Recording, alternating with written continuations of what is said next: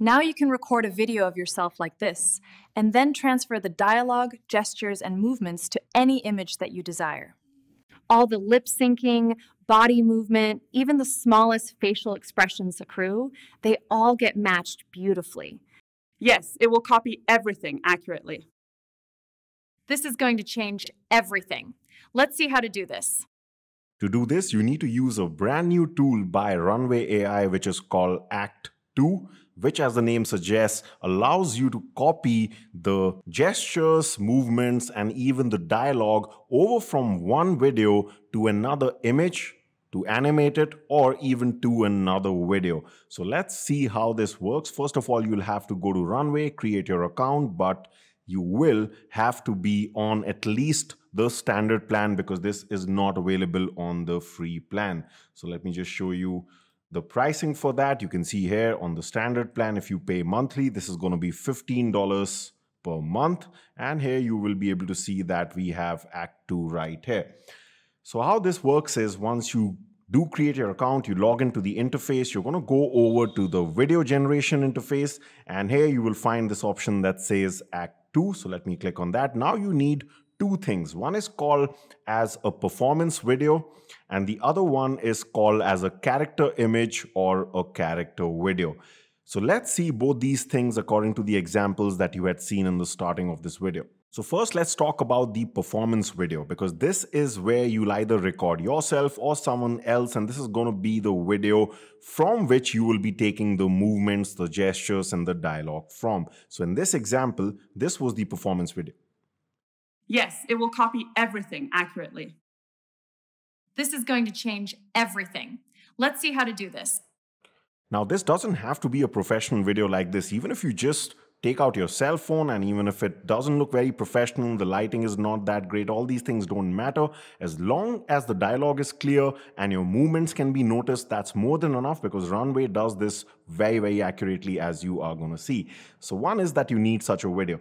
Another is going to be the more creative side of things, which is where do you want to transfer all this to? Now, this can either be an image or a video itself. I'll later on be talking about the differences between the both, but most of the times you'll actually be just using an image. So you'll have to create an image, anything that you desire, basically. In this case, I've gone for the consistent character approach, so I wanted to create something similar to how she looks, and then different versions of her. So let's see some of the variations that you saw in that demo video. So one was her in this Spider-Man costume over the top of the building.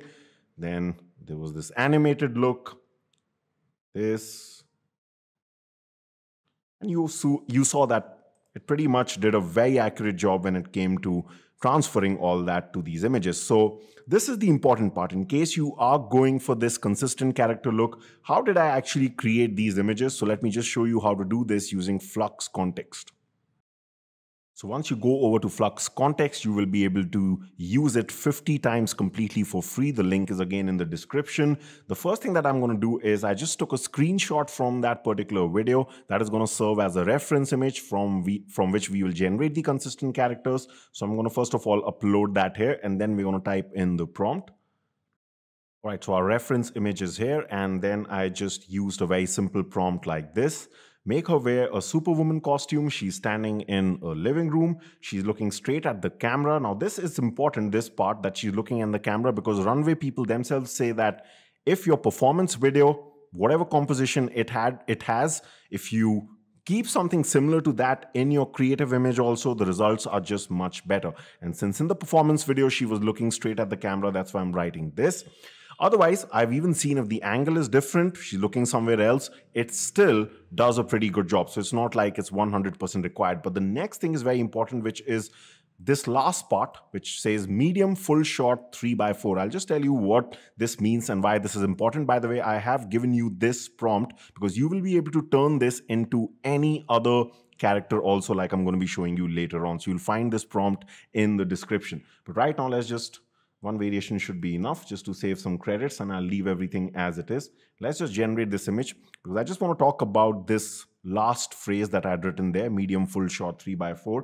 Because when you do get the image, it's very important that you can see the hands in the image like this. That's why it's a 3:4 medium full body shot. Because if the hands are not seen, you have to remember one thing. Most of the times you will be transferring over the gesture from the performance video. And if in the creative image, the hands are not seen, then you're relying on the AI to generate something there. And sometimes it just doesn't do a very good job with the hands. So therefore, this last phrase will be very important. But you can see that we start to get some good images like this. And I can easily now change this first part to something else and generate a new image. So this time, it's just changed to this. This woman is an astronaut wearing a spacesuit. She's in a spaceship. She's looking straight at the camera, and again, the same thing. And then you can just keep on creating as many images as you want. You can turn her into a cartoon, any other sort of a character, but you can see it becomes pretty easy. And once you start to get images like this, in this case, it didn't follow the part where she's supposed to be in a spaceship. So sometimes you might just have to generate more number of images to get that. But the point is you will be able to create characters using this particular method. Now it's time to download one of these images and go back to Runway. So once we are back here, we're going to add our performance video right here. So I can just hit select asset since I already have this video already here in Runway. Next, I'm going to add the image that we just generated. All right, so both the things are here. So now a couple of settings here. You can see the aspect ratio setting. If you want, you can change this. This would mean I can actually crop this also. And it doesn't have to be similar to the original video in its aspect ratio. This can be anything that you want. We are simply transferring over the movements and the dialogue here. So right now I'm just going to leave it as it is. Then there's some settings. How much degree of the facial expressiveness do you want to carry here? I just like to leave it at the default so that there are no artifacts, and I've just seen the default value of 3 is actually pretty good.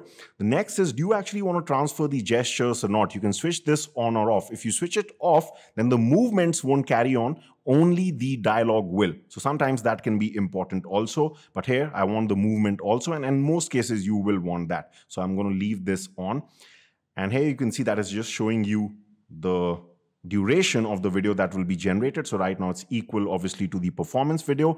Each second will cost you 5 credits. So in this case, it's going to cost you 40 credits. So you can see that is enough for me right now. It starts off on the standard plan with 625 credits per month, but you can add your credits anytime. Right now, we are going to simply hit generate, and that's it. You really don't need to do anything apart from this. And it takes around 2 to 3 minutes for this to complete. So let's wait for this. All right, so our video is ready. So let's have a look at this. Yes, it will copy everything accurately. This is going to change everything. Let's see how to do this. Yes, it will copy everything. So you can see that was pretty flawless. Here are some different results with some other character images that I had used that you had seen before.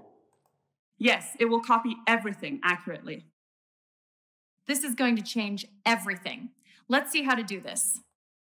Now you can record a video of yourself like this, and then transfer the dialogue, gestures, and movements to any image that you desire. Now you can record a video of yourself like this, and then transfer the dialogue, gestures, and movements to any image that you desire. All the lip syncing, body movement, even the smallest facial expressions accrue, they all get matched beautifully. All the lip syncing, body movement, even the smallest facial expressions accrue, they all get matched beautifully. So you can see that all these generations look really good. And the best part is Act-Two doesn't really require 2 takes. Right on the first attempt, most of these generations came out and none of them had any sort of artifacts or any other lip syncing issues.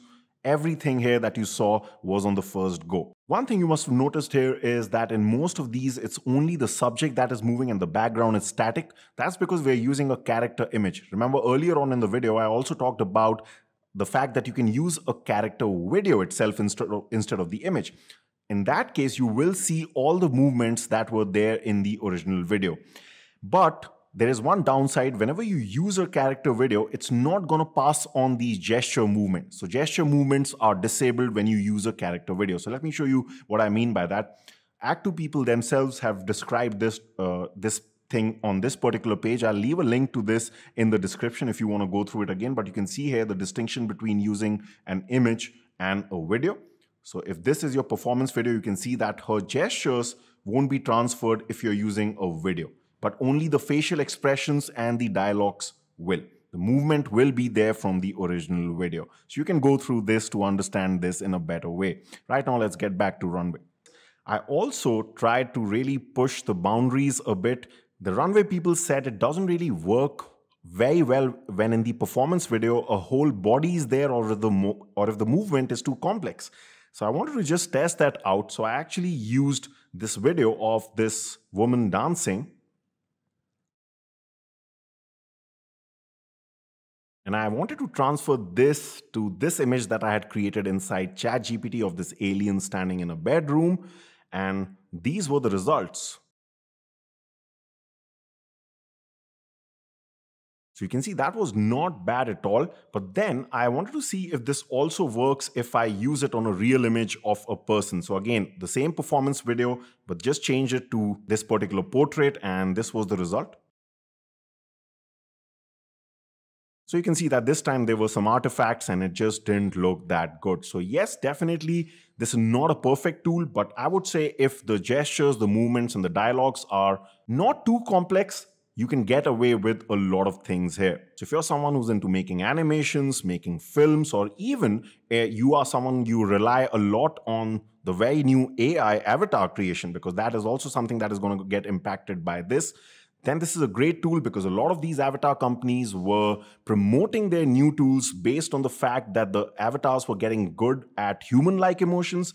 But then with Runway Act-Two, now you actually have the gestures and the movements of a real human transferred absolutely accurately. So this is going to pretty much eat up the avatar industry in my opinion. And in the future, once it gets more refined, this is going to have a big impact in the animation and the filmmaking world. So in case this video helped you out, do give it a like. And for more AI editing tutorials like this one, make sure you subscribe and I will see you next time.